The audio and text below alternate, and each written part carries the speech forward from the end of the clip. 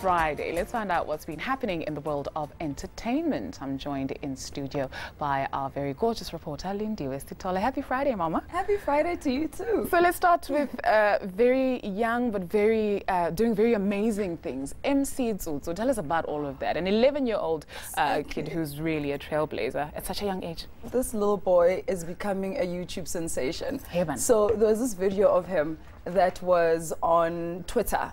It was making the rounds and it received about, I think, 8,000 likes in a space of like 2 days. Sure. And he raps in Setswana, he raps about school, his friends, his family. Aww. And he talks about also he's is that him over there? That's him, yes, that's him over there. We must actually cut to him so we can hear what he says. What he says. He's so brilliant.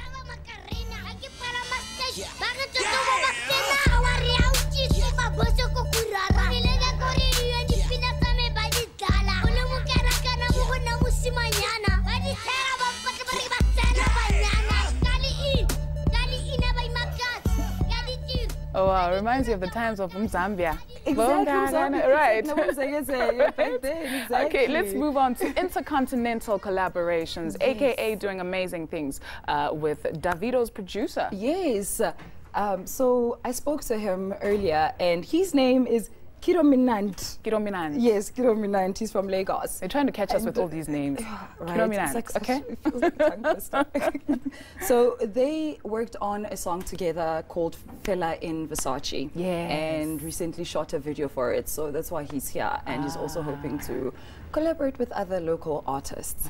And there's a video for Davido 4. So let me just introduce him. In fact, I think we should play that video so that you guys get a sense of who he is and the work, the kind of work that he's done. Because you know, we don't care about producers. No. We only and it's a pity because they're the ones who make the magic. Exactly. We only focus on the artists. So maybe we can even play the video if the video is ready. But if not, then we can just move on. I shall. We can Google him or YouTube him, and you'll see the video. Do we have a treat? Do we have a treat? Aisha, we do. We do. Okay, let's go. There's the treat. We have the treat, Lindy.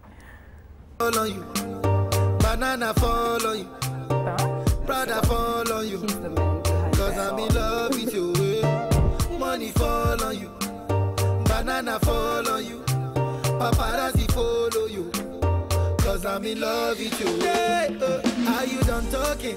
Tell me, baby, are you done talking? Yeah, are you done talking? So if you're a fan of the song, that's all courtesy of Kirominant. Exactly. The story, more on the story on MNT Weekend Editorial, just by the way. By yours truly. Just have to throw it in there. Right, let's look at the long-awaited Vogue issue with Beyonce on the cover. It's not only monumental because she's on the cover, but for other reasons as well. Exactly, because the first ever black photographer to shoot the cover. She worked with this guy and she picked this guy. His name is Tyler Mitchell. So we spoke about this last week, but I thought it was only fair that we show you the pictures and the cover. This is what the cover looks like. Beautiful. And also she wrote the article herself, which is so interesting because it takes us into her mind, her state of mind. And she talks about being a mother and having to deal with the weight after giving birth to Blue Ivy, her first child, and how she put herself under so much pressure that she wanted to lose the weight within 3 months. But after her twins were born recently, she decided to be more relaxed and she was more happier with her fuller body. And she talks about having a fupa.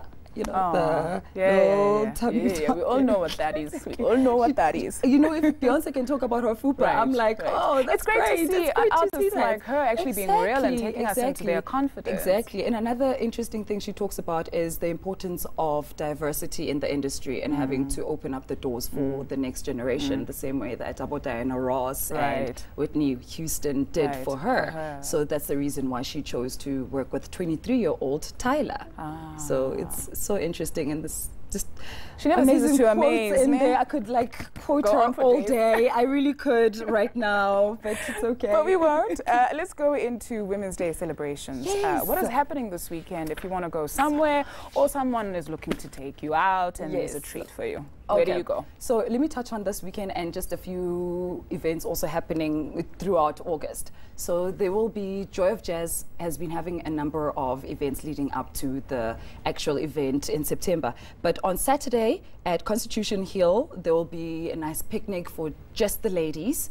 And there'll be up and coming artists performing there. And then the women's jail will also have a number of events. They've been happening at from Constitution the beginning. Hill. Yes, from the beginning of August all the way until the end of August. Like almost every other day there's something happening there, like a night tour of the women's jails. There'll be art exhibitions, film screenings. So much will be happening, and we can touch more on that again on Weekend Wake Up. Indeed, don't give away all the secrets. MNT Weekend Editorial. Let's go edition. overseas and see what is happening with Donald Trump. What's up with the Hollywood star of fame? Are they looking to remove him?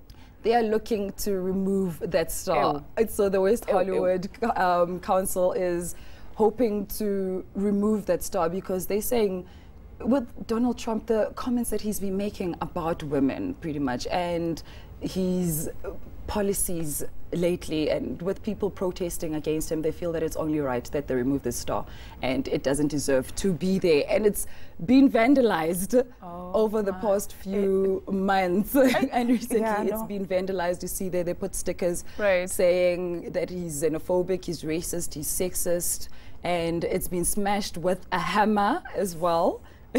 There we go. There's a picture of it being smashed with a hammer. This is all in protest, of course, against the president.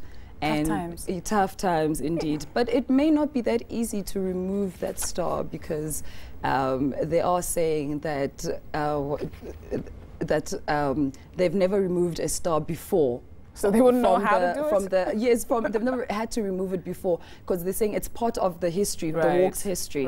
But if they do remove it, it will be interesting because guys like Bill Cosby and other problematic Hollywood men who have stars on the walk, it would be interesting to find out if their stars would also be removed. Yeah.